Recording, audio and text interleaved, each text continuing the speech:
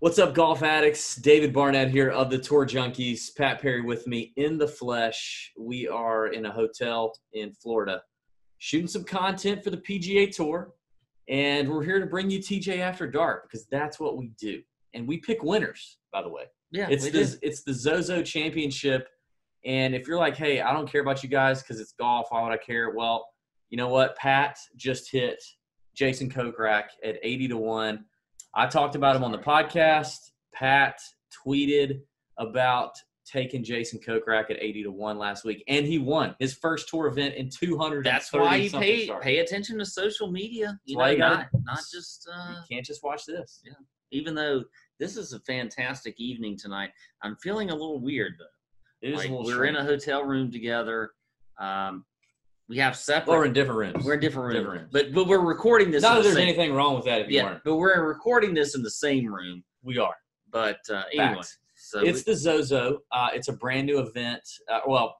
Same event, new golf course. We're at Sherwood Country Club in Los Angeles, California. Due to COVID, we're not overseas like we normally are in Japan, I believe, for this golf tournament. Mm-hmm. Tiger Woods is your defending champion at the old event in Japan. But he's also rather familiar here with Sherwood Country Club. Pat's going to talk about the golf course, and then we're going to get into some sports book picks that we like over on DraftKings. So, Pat, tell us about Sherwood Country Club. Yeah, so let's go. We are in Thousand Oaks, California. That's a lot of oaks. Not 900 oaks. No, that's a lot of oaks. 1,000 oaks. But it's a great country club here at Sherwood. It plays as a par 72, just over 7,000 yards, so not very long. Pretty short. This is a 78-man field, again, like we had last week, no cut. This is a Jack Nicklaus design that actually has drawn some comparisons to what we saw last week at Shadow Creek. Here's the thing that's very interesting about this. Besides, I like the great field we have again, but you have 5 par 3s and 5 par 5s. That is a lot of par 5s. Which is not something that you typically see. Sorry, I had a bug on my. It's a quality hotel. Quality hotel here. But in the par 5s too, they're only like 520 to 560 yards. So they're not very long. Very gettable. What does that mean? Scoring. Probably going to score a lot this week. But you know what? Despite the fact that you can score on these par 5s, there's a lot of dog legs on this course. It's tree-lined fairways. So really you do have some angles that you got to hit properly. It's not like you can just bomb and gouge this course. I like how, because it's short, there takes a lot of strategery to being able to get your way around this course and birdie. Because this is going to be a scoring fest. Make no doubt about it. I'm not. This is not hyperbolic. Okay. Okay.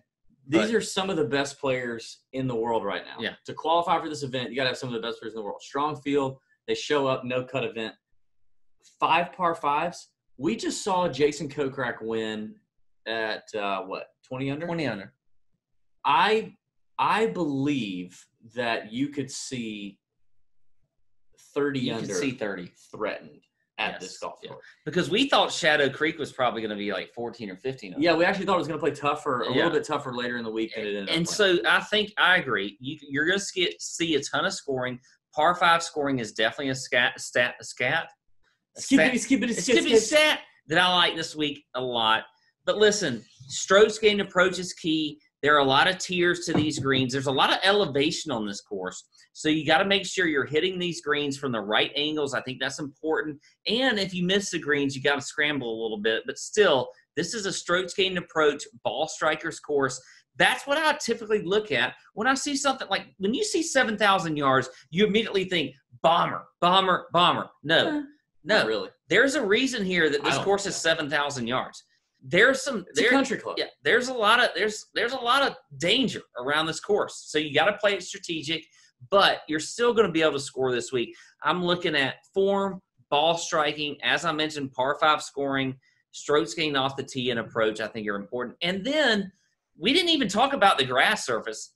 You got bent grass greens from tee to green, except for the rough, which is rough. But other than that, it's pure bent grass. So that is important to look at. We want to look at your good putters on bent grass greens this week. So there you go. David, that is the rambling course breakdown for this week's tournament at the Zozo. Yeah, I am going hard in the paint for scores, par 5 scoring, birdie or better, no cut event. That's what you need in terms of DFS. Ownership is going to be extremely important. Just last week we saw Matt Wolff, okay, one of the highest owned players in the field. He sucked, okay.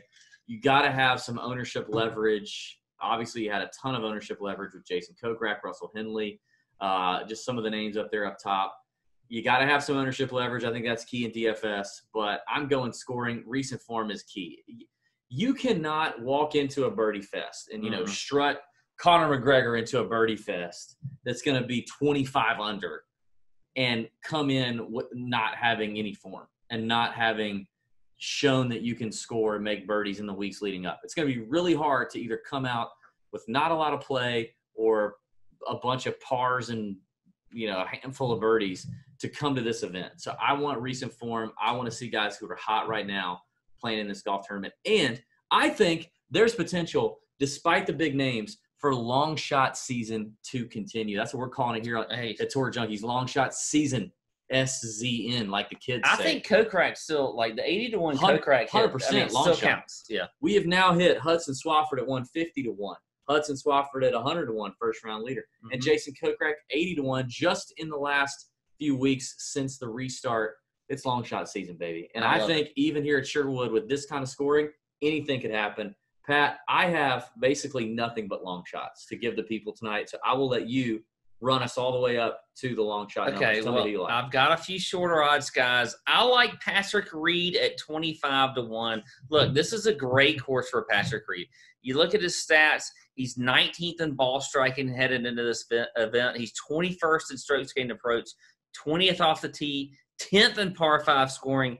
He's 4th in strokes gained putting on bent grass greens. I think at 25-1, you might hate him, but still, Patrick Reed makes for a great bet, so I like him as well. All right, so the next bet I will take is Harris English, a guy who's been in incredible form at 35-1, checking all the boxes this week. I like him as well.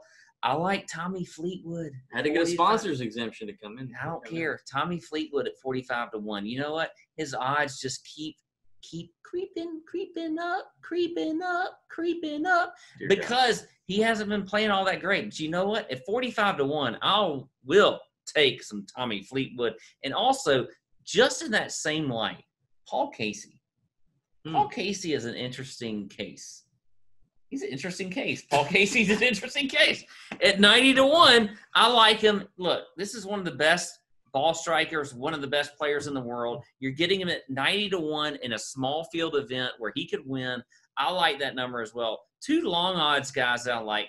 Lanto Griffin at 110-1, played great last week, checking all the boxes this week. I like him as well. And another guy just is in good recent form, Taylor Gooch, 135-1. I think he's another guy that you could play as a long shot in this field. So that's my bets. DB, you go. Well, it's funny that you mentioned. So I'm going to hit the long shots pretty hard, but I am going to go with the shortest player that I'm going to go with is Brian Harman. And I don't mean short as he's short in stature, although he is. He's a very tiny boy. He's a short, very tiny man. Also very short off the tee. Yes. But he is 100-1 in this golf tournament right now. And let me just tell you, Brian Harman, despite being so short off the tee, let's see, 6th in strokes gained par 5 scoring over the last 24 rounds, in great recent form. I mean, very solid form. Just finished 28th last week. Putts very well on bent grass. I mean, I think 100-1 for Brian Harman is a pretty solid number. Like I said, I'm going hard in the paint with the long shots this week. I believe it.